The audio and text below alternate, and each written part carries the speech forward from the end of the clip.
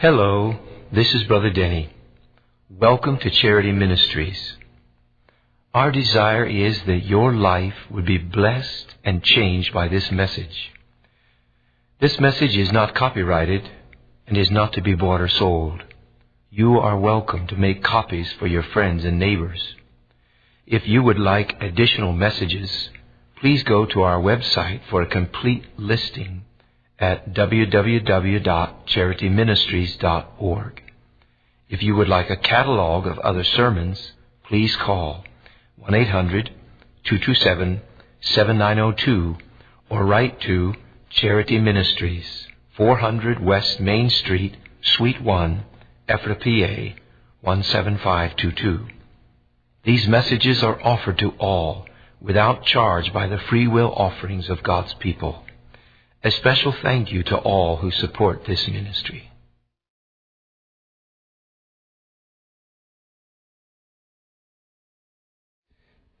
Well, good morning. God bless you, brothers.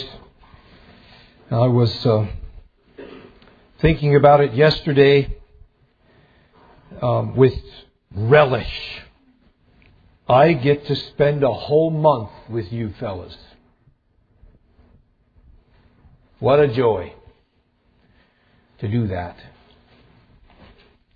How many of you have, this is just a little introduction here, first of all, how many of you have your little Romans book? You have that in your hand? Let's see. Anybody didn't bring yours today? Okay, that's fine, but I just want to explain to you why we've given you that and how I would like for you to use it. It's been laid out that way on purpose so that you can keep your notes right there with the Scriptures, so that you can circle, so that you can draw lines, so that you can write a definition of a word, circle it, draw a line, write a definition of a word. Any illustration that catches your heart, you can write it right there, right where the Scriptures are. I thought that would be helpful to you. That's the way that I study the Bible all the time. My Bible's full of those. So we laid it out that way on purpose, and also the definitions that you'll find there in the beginning. Those definitions, you will be memorizing them each day. I believe there's enough for you to take one every day until this course is over. I expect you to be able to quote the verse that goes along with the definition, and we will expect you to be able to quote those definitions, and we'll call upon you impromptu, maybe at the beginning of a class. Brother Joe, stand up and give the definition of number 5. And, you'll need to stand to your feet and quote that definition. And let me just explain the importance of that. If not everyone, almost every one of those definitions is a word right out of the Scriptures. And it's a word, a foundational word in the whole study of the doctrine of salvation. So you will find those words in the reading of the Scriptures continually. If you have that word in your heart and you understand what that word means, every time you come to that word in your reading of the Scriptures, it will bring back to you the meaning of that word. And it will force you to stop and ponder it. And that's the purpose for it. That's why we want you to memorize it. That's one of the reasons. But the other one is it's good exercise for your own mind and good discipline. Okay. I think we'll get into our session here this morning. I have spent hours wrestling on a title for this whole session. And I'm not sure if I have the right title yet, so you leave me that room. But for now, we're going to call this session God's So Great Salvation. God's So Great Salvation. And the subtitle is A Study of the Doctrine of Salvation. That's what we plan to do you may wonder how we can do that for 15 hours, but we will surely do it. We will study the doctrine of salvation for 15 hours. We're going to be in the book of Romans for these next 3 weeks. And we will supplement our study with the words of Jesus Christ. Specifically, we'll be in Romans chapter 3 through 8, and that's why I asked you to read those. And we will ask you to read those verses, those chapters again. But Romans chapter 3 through 8. My first thoughts were to do the whole book of Romans, but as I began to ponder it, I realized there's 16 chapters in the book of Romans, and that would mean only 1 hour with every chapter, which means we will only skim those chapters. And I don't want to skim the doctrine of salvation this week. I want us to plumb some of its depths and understand clearly what the Bible teaches about salvation. So we're going to be using the words of the Apostle Paul in the book of Romans and also the words of our Lord Jesus Christ. I get this focus from the book of Hebrews, if you want to turn there for a moment. Hebrews. In chapter 1, we find some beautiful words, and you'll find me using that phrase a lot. I love the Bible. The Bible is precious to me. Well, I find verses, I have so many favorite verses in here, I can't even count them all. But there's a precious couple of verses here in the first part of the book of Hebrews.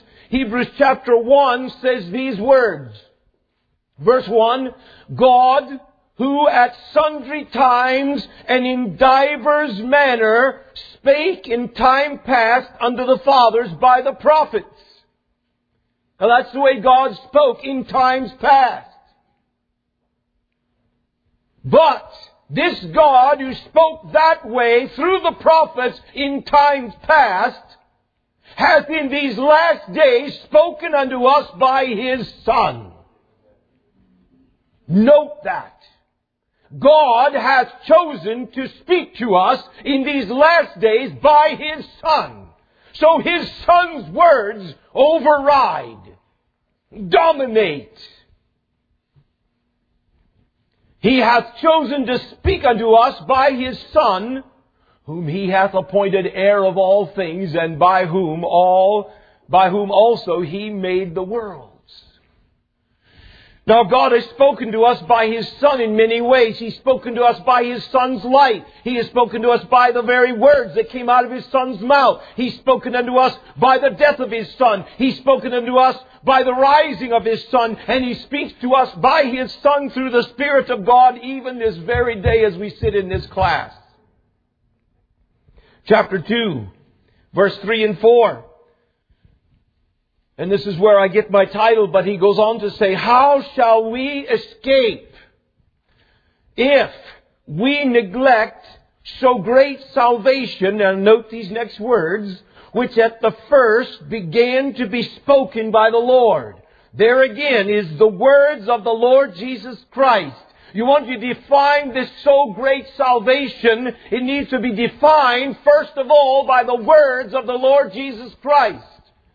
Now, typical modern evangelicals have kind of skipped a lot of the words of Christ and just went to the words of the apostles. And I believe that is a mistake. The gospel, this so great salvation, was first of all spoken unto us by the Lord. And was confirmed unto us by them that heard Him. That's the apostles. God also bearing them witness both with signs and wonders and with divers miracles and gifts of the Holy Ghost according to His own will. So we're going to look into the apostles and the things that they have to say about salvation, but we're also going to look into the words of the Lord Jesus Christ. These chapters in the book of Romans is where Paul addresses the basics of salvation in the New Testament. The purpose of this course, overall purpose, is to define. But I have 4 sub-purposes underneath that. Number 1, because the doctrine of salvation is foundational to all other New Testament doctrines, we feel the need to lay this thing out in detail. Number two, if you go to any Bible school and study theology, this is where they start. After a study of God, there is the study of salvation. What does it mean to be saved? The next point. Salvation has been so watered down in our land, there's a great need to clarify and define. The next point, the next purpose, to affirm and challenge you in your own walk with God. Surely you would know that we're going to do that. We're not going to be like a seminary who just sits around and fills our heads with all the doctrines of what salvation is. Having the doctrines of salvation in our head mean nothing at all if we don't have the reality of salvation in our own lives. So, you're going to get a mix of both. We call what I call experiential theology is what you'll be getting. So we want to affirm and challenge you in your own walk with God. And last, a good soul winner knows what salvation is all about. And we want you to be soul winners. Amen? This so great salvation is not just for you. It's for the rest of the world. But if you understand the depths of it, you will be able to explain it to those who do not know. If you ask multitudes of people in America today, what does salvation mean? You would get many different answers. But most of them, sad to say, will be shallow answers. People will say things like, it means I get to go to heaven. Or, I'll have a good life here on earth.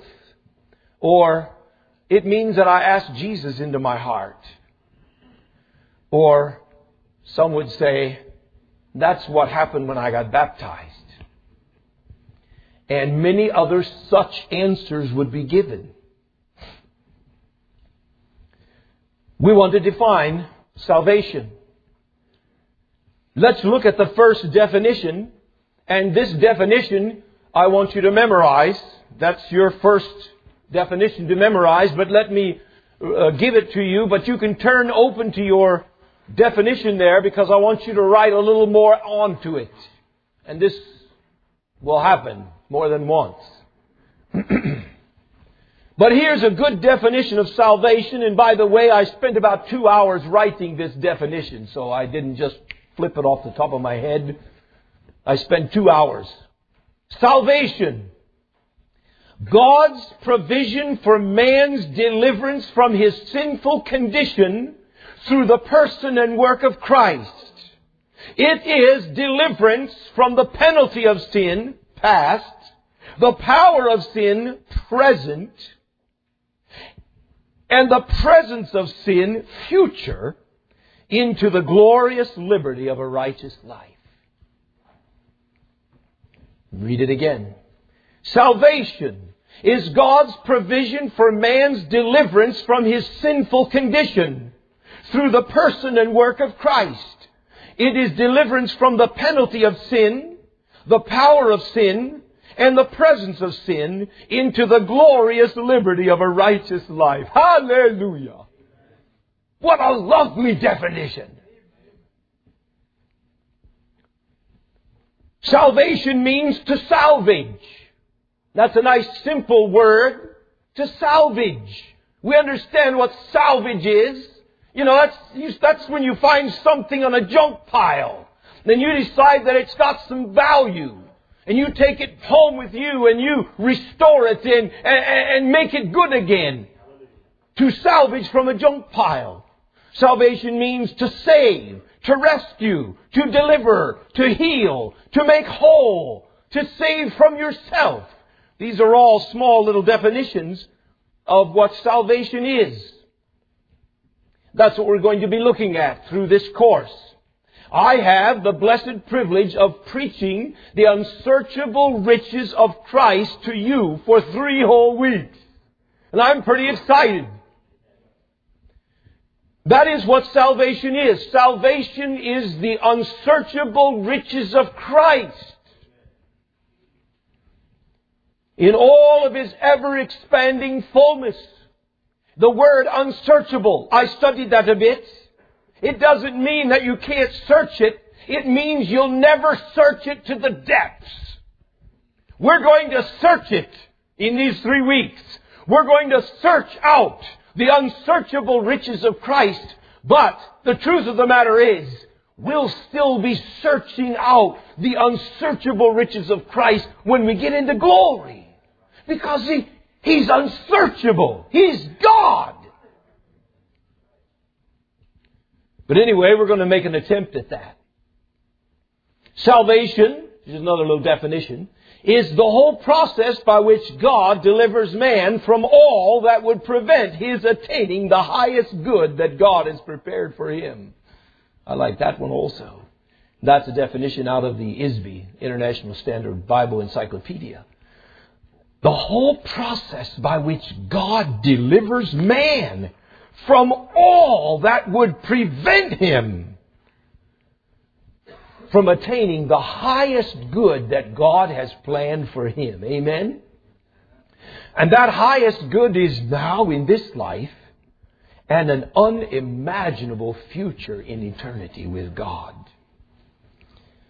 1 Corinthians 2, 9 and 10 says these words, "As it is written, eye hath not seen, nor ear heard, neither have entered into the heart of man the things which God hath prepared for them that love Him.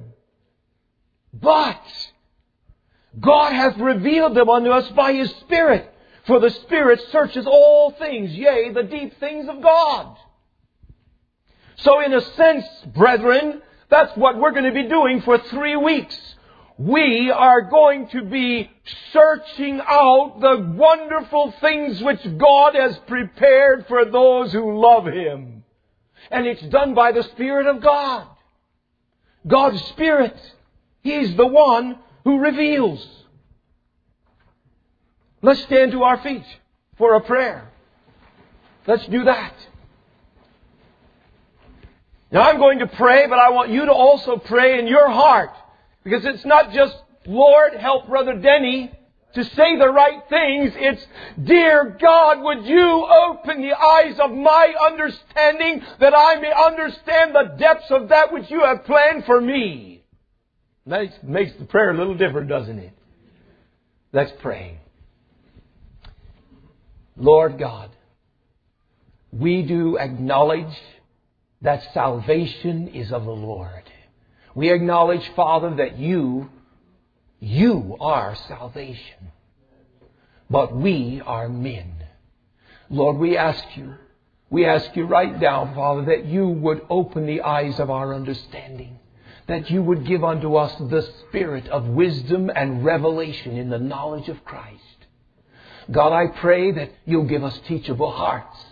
I pray, dear God, that you'll give us humble hearts, that we may learn.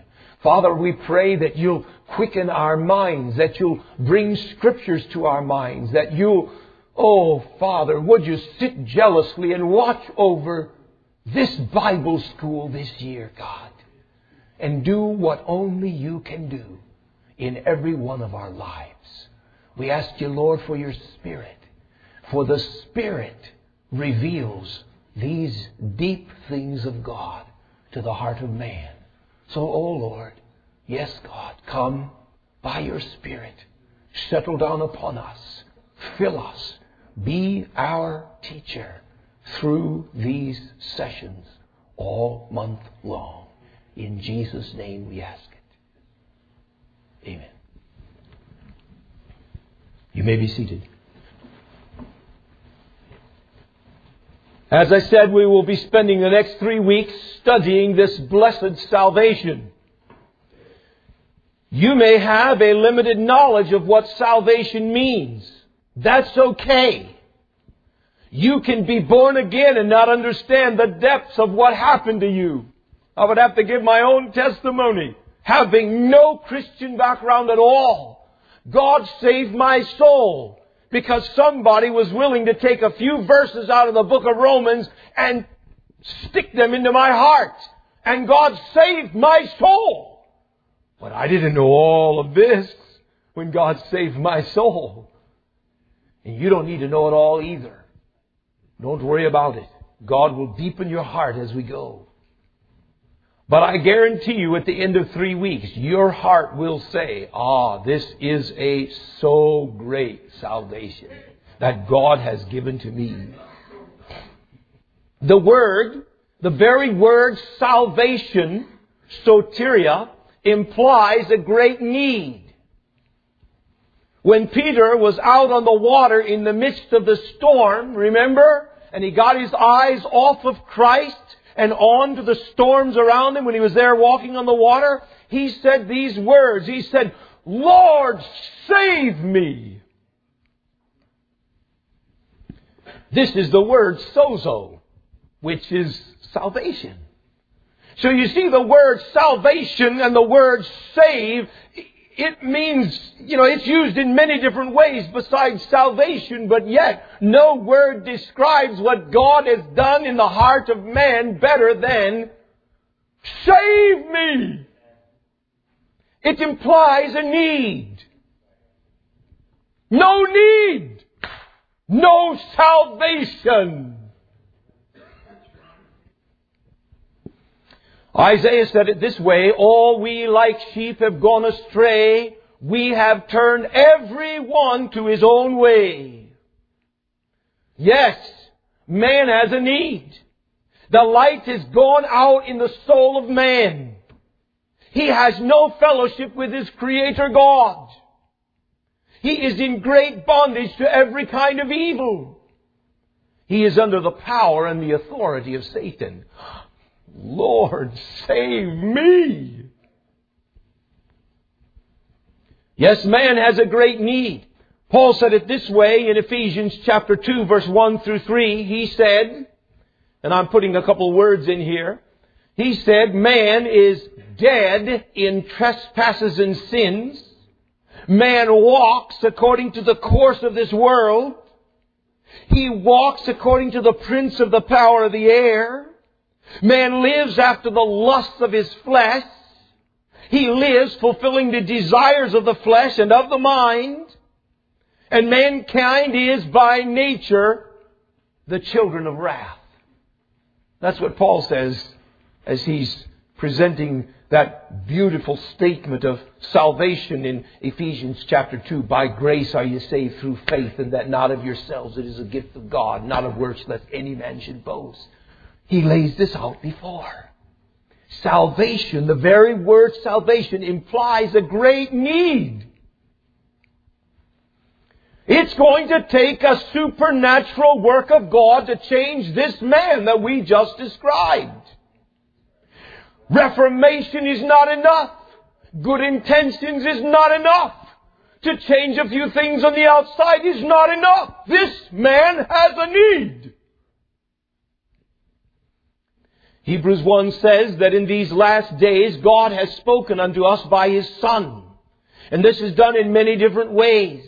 But let us consider a few of the words of the Lord Jesus Christ in this introduction of salvation. When Jesus walked this earth, He found mankind in this sad condition that I just described. Remember, He's God in the flesh, and He's walking around in the midst of mankind. And the Bible says that Jesus knew man, and He knew what was in man. What did He do? What is His response? He began to preach the gospel of salvation to them. In some places, it says He preached the gospel of salvation. In other places, it said He preached the gospel of the kingdom. And they're both the same thing, by the way. But let's listen to what He said to these needy men as He walked around in humanity. He said words like this. Matthew 11, 28 and 30. Come unto me, all ye that labor and are heavy laden, and I will give you rest. Take my yoke upon you, and learn of me, for I am meek and lowly in heart, and ye shall find rest unto your souls. For my yoke is easy and my burden is light. Remember, Jesus is preaching the gospel. John 10:10, he says, the thief cometh not but for to steal and to kill and to destroy. I am come that they may have life and that they might have it more abundantly. I am the good shepherd, and the good shepherd giveth his life for the sheep, that the sheep might have life more abundantly. These are the words of our Lord. This so great salvation which the Lord began to speak. He said in John chapter 7 and verse 37, if any man thirst, let him come unto me, Jesus said, and drink. He that believeth on me, as the Scripture hath said, out of his belly shall flow rivers of living water.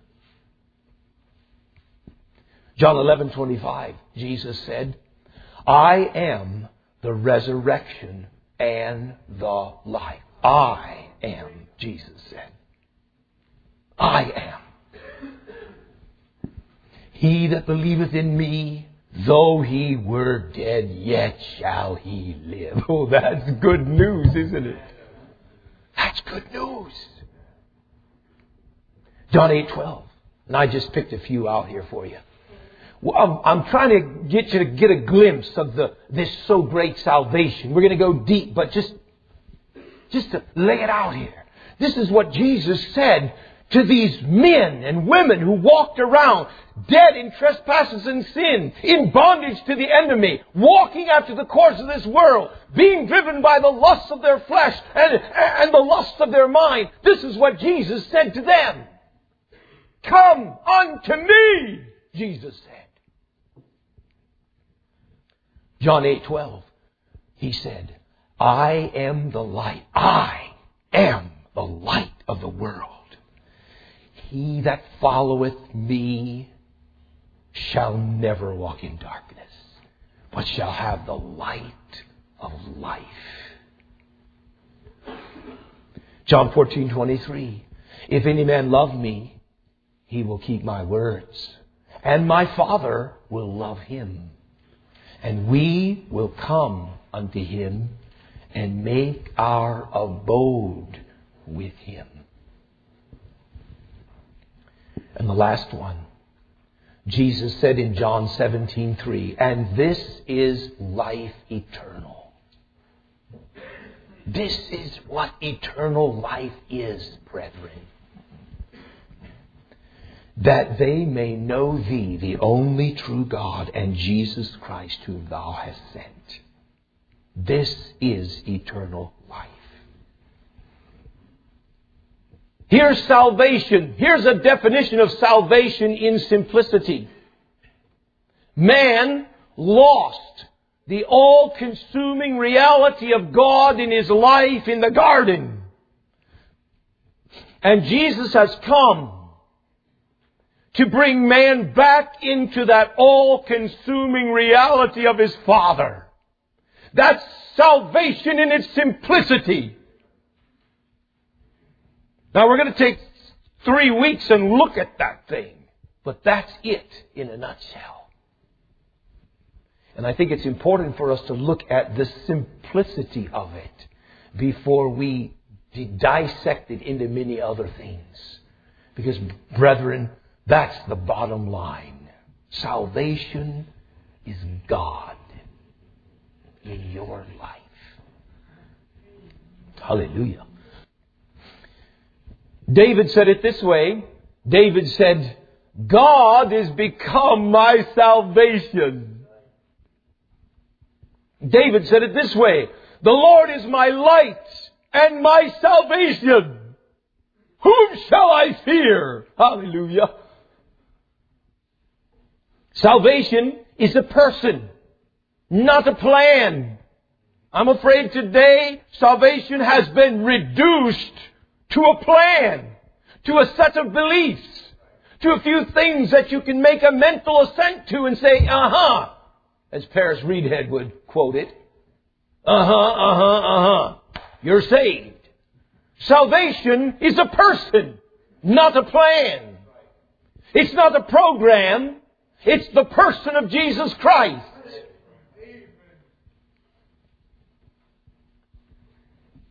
That's why, brethren, you can go to Matthew, Mark, Luke, and John and get a good glimpse of the gospel, though you don't hear Jesus giving all the doctrinal teachings that the apostles give in the epistles. But the reason why you don't is because salvation is standing in front of them. That's right. Salvation is standing in front of them, and He's just telling them how to relate to Him who is salvation. And He says, follow me. Real simple, amen? Real simple. Notice all the verses that we just listed. Christ was referring to Himself. Christ was referring to Himself. It's true, He's offering different aspects of salvation in each one of these verses. But I want you to note that He's simply offering Himself. He is inviting them to come to Himself because He is salvation. He is offering different aspects of salvation, and in each one He is personally that aspect. Let me give you a little warning here. For teaching's sake, I'm going to give the highest, clearest definitions out of this book called the Bible on what salvation is. For teaching's sake, we're going to put it right where it is. Don't be shaken or condemned by that. I'm going to teach biblical salvation in the context, note this, I'm going to teach it in the context of primitive Christianity. In the context of persecuted saints. In the context of saints that are filled with the fullness of the Holy Ghost. And in the context of saints that are filled with a divine purpose and commission to reach the rest of the world. Note that. That's important for you to grasp that. Because we're going to lift a high standard up. But we're not going to lift a standard up that's higher than what these people lived in their day. I promise you that. We won't lift it any higher than that which they lived in reality in their day. But it's important for us to grasp the fact that their environment was quite a bit different than ours. And our environment, whether we like to face the fact or not, it affects how we see things. It's like looking through shaded glasses. Very different environment. Primitive Christianity with persecution and the fullness of the Holy Ghost and a purpose which was a consuming passion in their lives. And living in America where, you know, how life is in America and how easy it is and all those things. We're going to look at salvation in the context of primitive Christianity. Salvation is a whole, as I said already. Because Christ is our salvation. He cannot be divided into parts. We may experience different aspects of Him in different measures as we grow, but He is a whole. And for the sake of definition and teaching, we will be dividing salvation into parts. I mean, we're going to break this thing down, to God's demand for righteousness. We're going to break it down to man's fallen condition. We're going to look at repentance. We're going to look at conviction of sin. We're going to write down through redemption, reconciliation. You look at your definitions there, you'll know where we're going pretty well.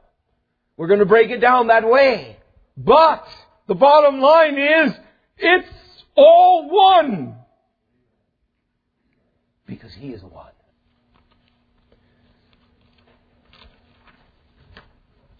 There are two key verses. If you want to turn in your booklets there to Romans now.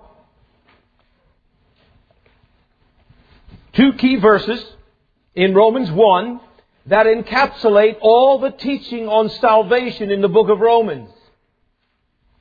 And if you're a student of the Bible at all, you will notice this, that God often does just that. He will encapsulate the whole in one or two verses and then spend chapters explaining what it all means. Acts chapter 1 verse 8 is a good example of that. You get in that one verse, and ye shall receive power. After that, the Holy Ghost has come upon you, and ye shall be witnesses unto me in Jerusalem and in Judea and in Samaria and unto the uttermost parts of the earth. Now that's just one verse. Then you have 28 chapters to see that verse lived out in all of its entirety and look at it from so many different angles that it turns into a beautiful diamond. Well, this is the way it is. These two verses that we're beginning with today encapsulate the whole of Romans 3, 4, 5, 6, 7, and 8. And they're important verses. And I want to finish our session here today with these two verses, Romans chapter 1 and verse 16 and 17. If you want to turn there. Preceding these two verses, Paul says these words, I am a debtor. I have a holy obligation to you, speaking to the Romans, the church at Rome. I am a debtor. I have a holy obligation. And what he means by that is exactly what the word debt means. And if you've ever been in debt, you know that debt has a pressure upon you. How many of you have ever been in debt? See your hands. There's something inside of you that just says, I gotta get this thing paid. I gotta get this thing off of me. Isn't that how you feel? Well, Paul is saying, I have a debt. A holy obligation. And he says, I am eager, ready to preach the gospel at Rome. Then he tells them why. And that's the two verses that we want to look at. He says these words, For I am not ashamed of the gospel of Christ, for it is the power of God unto salvation to every one that believeth, to the Jew first, and also to the Greek. For therein is the righteousness of God revealed from faith to faith. As it is written, the just shall live by faith. This gospel that Paul is speaking about, that he's so eager to get to Rome and preach to them, this gospel that he brought is the gospel of Christ. It's not the gospel that Christ brought. It's not the gospel that Christ preached. It is the gospel which is Christ. Do you understand the difference? There's a big difference between the gospel that Christ brought or the gospel that Christ preached and the gospel which is Christ.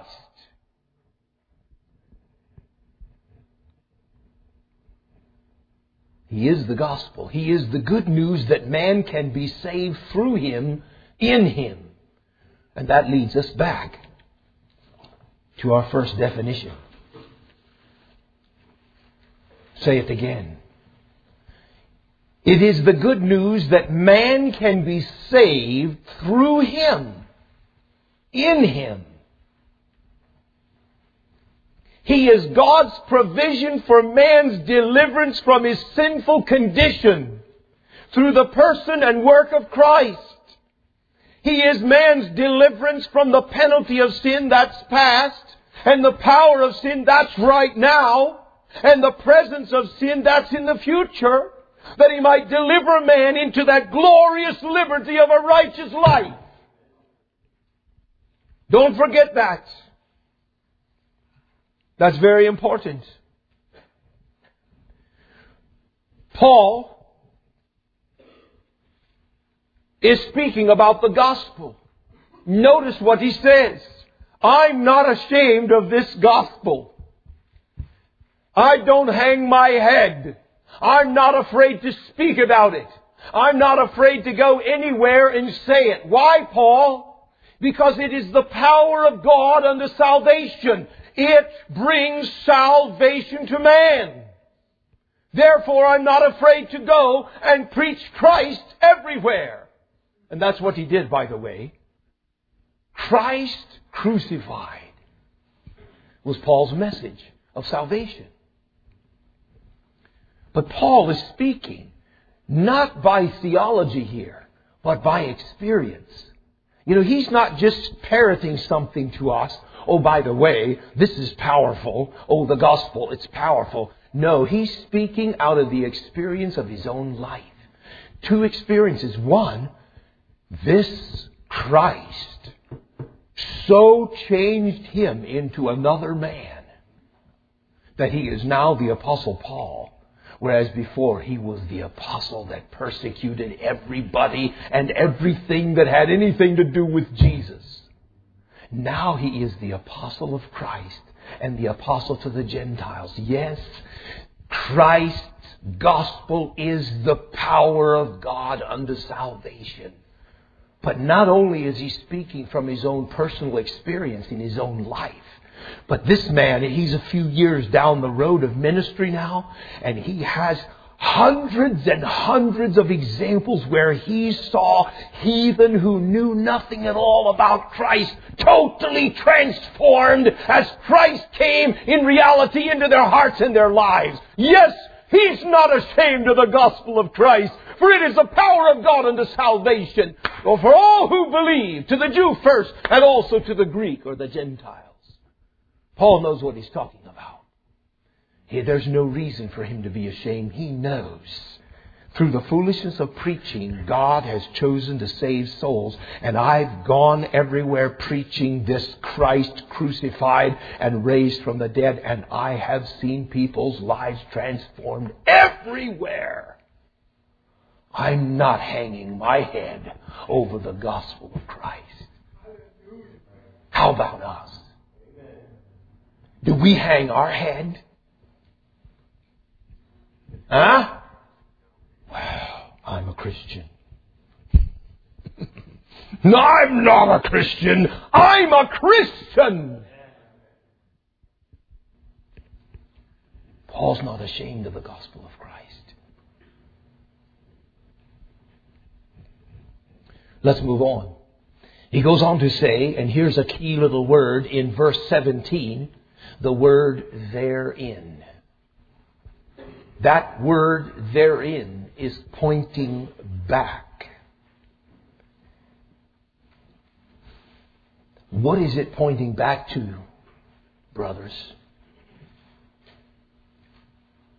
It's pointing back to the gospel of Christ. That's what that word therein is pointing back to. For therein is the righteousness of God revealed from faith to faith, as it is written, the just shall live by faith.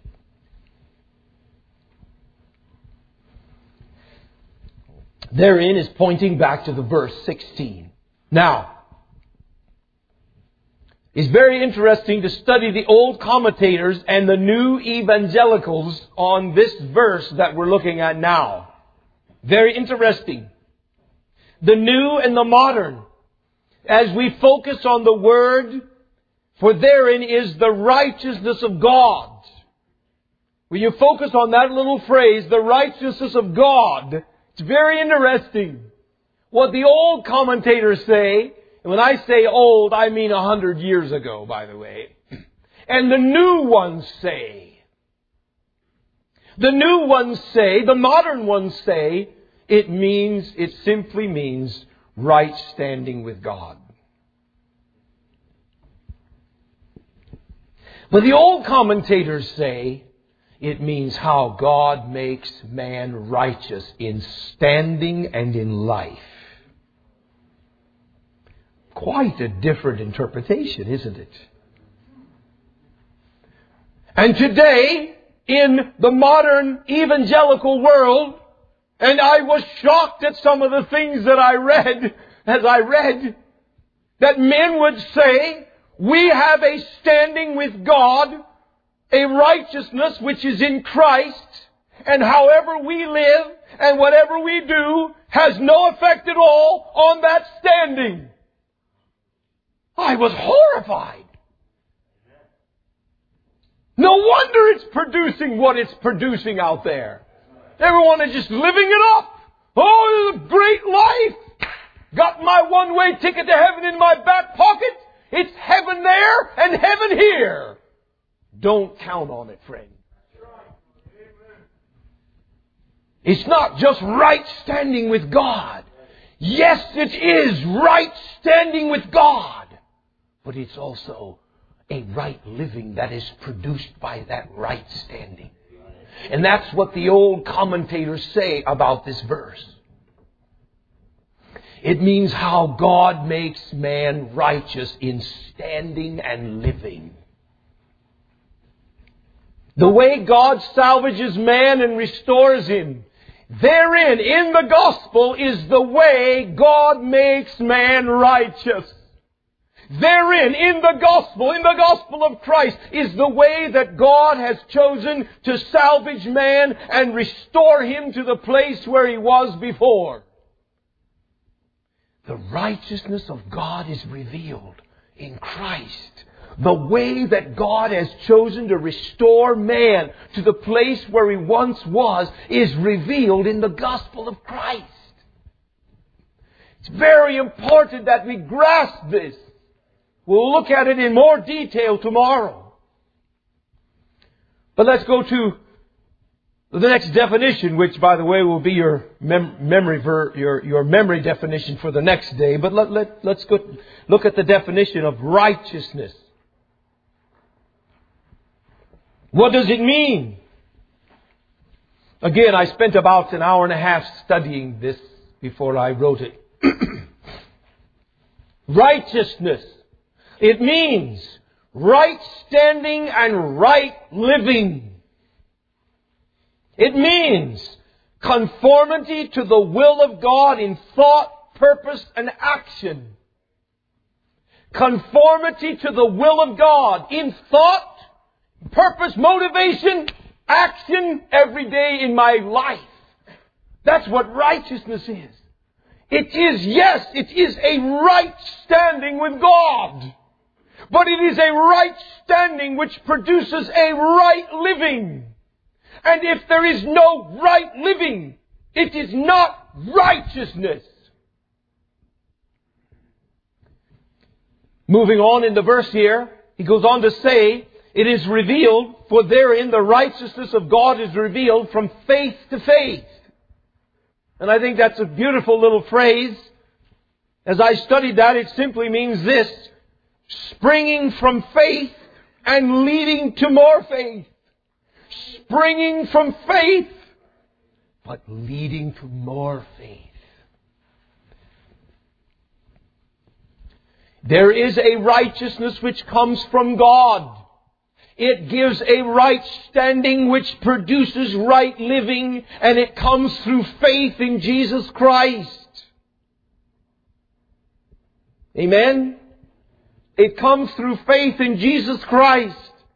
Not faith back there 35 years ago, which is when I came to the Lord, but faith now. And he goes on to say, the just or the righteous shall live by faith. As it is written, the just shall live by faith. Now here Paul is quoting from the Old Testament, out of the book of Habakkuk, I believe. The just shall live by faith. What does he mean by that? What does the word just mean? The just man falleth 7 times, but riseth up again. What does the Old Testament word just mean? If you study the word just and you study the word righteousness, you will find they mean the same thing. And sometimes the translator will translate it just, and sometimes he will translate it righteous. The righteous man, that is, the man who is in right standing with God and living a right life, shall live by faith. Brethren, shall live by faith. What does that little phrase mean? Shall live by faith. Well, let me give you a secret. These are key words. Circle the word live. And we all know what the word live means, don't we? That's not something that happens in a moment and then it's gone. To live is a life. The just, the righteous shall live and live and live and continually live by faith. The just or the righteous man shall live by faith. Live is a life, not a moment. And it simply means the just shall live by faith, shall live by faith, shall live by faith, shall continually live by faith. And brethren, I'm here this morning and it's 35 years later and I am living by faith.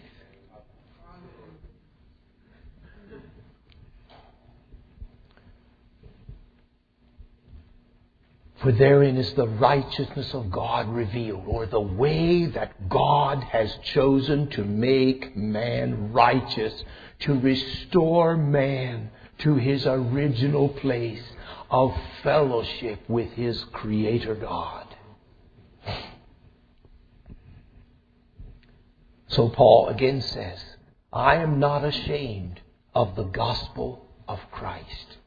For it is the power of God unto salvation, bringing salvation to all who believeth. For therein is the righteousness of God revealed. This is the way that God makes man righteous. From faith springing up, which leads to more faith. Springing up day by day, as it is written, the just or the righteous or the upright man shall live by faith, shall live by faith, and 35 years later he'll still be living by faith.